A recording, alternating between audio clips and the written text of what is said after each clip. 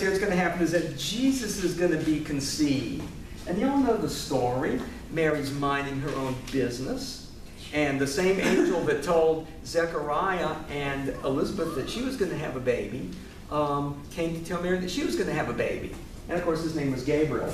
Oh, by the way, let's see. Oh, we have time. You know, the funny thing is, I said a couple of weeks ago, the only creatures I know in the Bible that actually got credit for having wings are cherubs. But we always give angels wings. And this is probably why.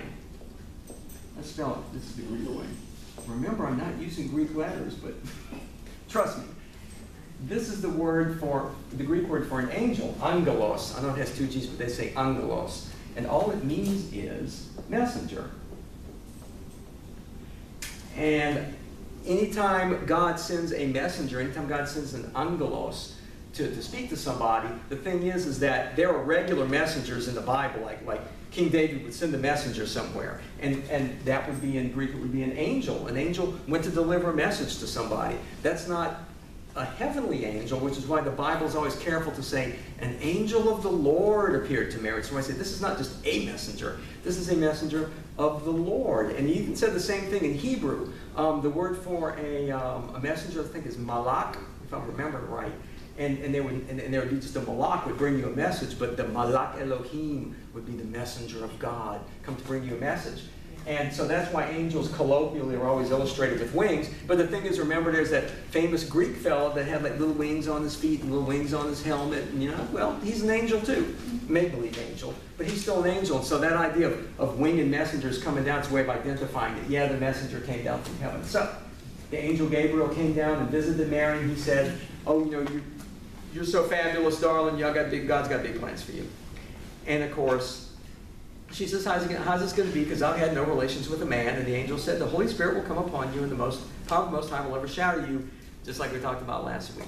Now, and by the way, in that kind of passage, it says the Holy Spirit will come upon you, and the power of the Most High will overshadow you. It doesn't say the Holy Spirit will overshadow you, although the Holy Spirit does, because it's implicit in the fact that the Holy Spirit has got wings, so that the Holy Spirit, if he comes upon you, he is de facto overshadowing you with his wings. So anyway, now, one of the cool things about that is that not only was Mary overshadowed by God the Father, she was also overshadowed by the Holy Spirit, which was that covenantal relationship. Now we have to draw a little picture of Mary. Let's see, Mary is in a fabulous mood. Here she is. She is so pretty, cute, got a cute little nose. Anyway, and now Mary's sitting there and she's kind of in this really good mood because look, there she is. There is Mary, and look, that's Jesus. Little zygote Jesus. Now, that's time for comparison. Let's go back and remember, let's put the ark back where it belongs. And the ark is full of God's stuff, and we've already enumerated the three things. I don't want to draw them again. Now, there's the ark of the Old Covenant. This is the ark of the New Covenant. Now, you tell me. The short answer of what's in here, this is God's stuff. Now, the trick question is, what's in here? No. God. God is in here. God's stuff is in here. So you tell me, which one of these two containers is going to be more important to God? Mary's going to be infinitely more important to God, because this is just a bucket of stuff. He even got carried away by the Babylonians. Oh, it was unfortunate, but it wasn't the end of the world. Oh, but Mary is a whole different deal, because she doesn't, this ark has got God himself growing in her, entirely different. But, tell me this ark, which one, let's go back again, could you touch this ark? No. Remember, one poor fellow touched it. What happened to him? A cherub lopped his head off or something. Yeah. You don't get to touch the box with God's stuff in it. Now, if you think being killed because you touched that ark would get you in trouble with God, that's how serious the penalty was. How serious a penalty would it be to touch this ark? It would be much worse. My guess is that Joseph, having had things explained to him by Gabriel, would have, in some intuitive way, recognized the arkness of Mary and would never have presumed to have been intimate with her. I don't think think that would even have occurred to Joseph. I mean, even me, I think in my case, if my wife had had an angel appear to her and tell she was going to have a baby and all this kind of stuff, and then an angel told me to in a dream to relax, don't divorce and all this kind of stuff, and this revelation occurred, I don't know that even after Jesus was born, I'd think, okay, baby, I've been waiting, now it's my turn. No, no, no, no. No, the ark is forever reserved for God himself. Now, this is kind of sweet, is that, of course, Jesus gets bigger and bigger. Here, wait. Okay. Here's little baby Jesus a few months later. There he is. Okay. And then you got the umbilical cord. All right. Now, so, does Jesus breathe for himself? No. No. Does he eat for himself? No, but Jesus has to void. How does that just fill up? Right? Who, for every single thing about little baby Jesus, who does he depend on? Mary. He depends on Mary for every single thing. And it's this marvelous, humbling thing, I think, is so sweet about this, is that there's this great saying in Greek. And you can see there are icons that cover this. Platytera, ton, T-O-N, never enough room. Uranon. Platytera, ton, uranon. Platytera means the breadth, like Platte, like the Platte River, or flat. That's a common root, Indo-European root means broad. And this is more or less than, and uranon is the heavens. And there are these beautiful icons. Well, you'll have Mary, and she's got her arms out like this, and there'll be a little baby Jesus kind of sitting here like that. And that's called the Platytera because it's saying that Mary was broader than all the heavens to contain the immensity of God in her womb. It always compels me to think how much Jesus loved us, to condescend, to camp out and grow and be utterly dependent on just this regular old sweet young woman. I never fails to be compelling to me.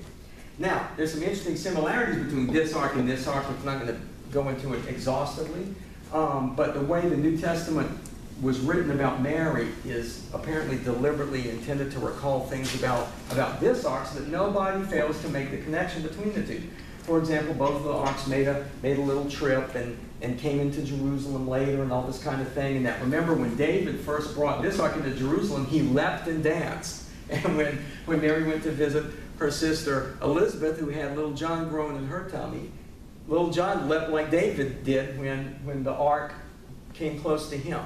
So there's a lot of relationship between the two that's fairly explicit in the Bible. So I mean, if Catholics sit here and say, you know, Mary's the Ark of the New Covenant, they didn't pull that out of a hat. That's just part of the warp and weft of the worldview of the Bible.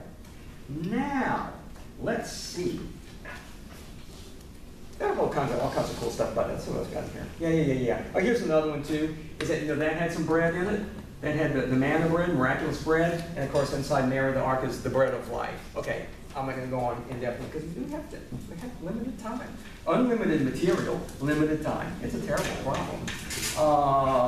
Let's see. Now I have to kind of jump ahead a little bit. It's kind of tricky. We're going to jump ahead to the last ark in the Bible, which is in the book of Revelations. Let's see. Now remember what happens in the book of Revelations. There's all kinds of spectacular stuff which we don't really care about because it doesn't have much to do with salvation history. Weird creatures, with all kinds of eyeballs and teeth, and bad stuff happens, and we have no time for that. Instead, we're going to get to the important part. Remember over here we started off when we were in Eden, and things were really swell, and then we went through a time when maybe things weren't so swell, and everybody cried. But then, at the second coming, we're all going to live in New Jerusalem, which is as swell as it could possibly be. Now, what's interesting about this New Jerusalem is that one of the first things that happens is Jesus comes down physically, and it says that I saw a large white throne and someone was sitting on it. The earth and the sky fled from his presence. There was no place for them. I saw the dead, the great and the lowly, standing before the throne, and scrolls were opened, and the dead were judged according to their deeds. And then all the dead, these are people that are drowned, I think. And then the sea gave up its dead, and death and Hades gave up the dead. So if you're in hell, you get out and you get matched up with your body again, because it was just your soul at that point. And it says they were judged according to their deeds. I have to digress a little bit. Terrible, terrible translation. Deeds? No, no, no, no, no, no, no, no. The right word for this is works. Yeah, this is the Greek word for this is ergon, which is like the word we have, energy. Ergon means work. And so when the Bible talks about good works, you have to do good works, or some works are useless, or this or that about works. They're always using that Greek word ergon, which is like an energy. When we talk about energy, it's just the capacity for work. It's almost a direct translation. The funny thing is there are a lot of Bible translations, like especially the New International Version. Anytime the word ergon is translated in that Bible as work, it's when works are bad. But anytime works are good in that Bible, they won't say works. They'll say something like deeds. They won't say Abraham was justified by his works. Oh, no, no, no. That would make works look good. They'll say Abraham was justified by what he did. It's like, where do you get off? So anyway, this is the New American Bible. This is a Catholic Bible. It just bugs me to death that they say deeds. I know that's easier. It's like easier for people to say work. Sounds kind of old-fashioned. But then you lose the compelling fact when people come to you and say, you Catholics think that you can do good works and that's going to get you to heaven. Say, well, it does actually say, that you're going to be judged by your works. It must matter more than nothing. Anyway, so everybody gets judged by their works, and all the bad people go to hell, and all the good people live in the New Jerusalem. Now I have to draw a picture of planet Earth. One of the things that happens is the old earth and the old heaven were swept away, and there was a new earth and a new heaven. Oh, it's so wonderful. And God, he says, behold, God's dwelling is with the human race. He will dwell with them and they will be his people. And let me find this. And then, here's planet Earth. Let's draw a picture of this. There's planet Earth. This is the new earth. And now we have to see what the New Jerusalem looks like. It says this. The one who spoke to me held a gold measuring rod to measure the city. The city was square, its length the same as its width. He measured the city with the rod and found it 1,500 miles in length and width and height. So this New Jerusalem is the same in width and length and height, which makes it what? It makes it a cube. And this cube is like, it's a big old thing. I mean, it's something like that big, sitting on planet Earth. 1,400 miles, that's 8,000 in diameter, 1,400 tall. The cool thing about it is that the New Jerusalem is a kind of an ark. It's a box, a container. You're going to live in it, and it relates back to this cube in Solomon's temple.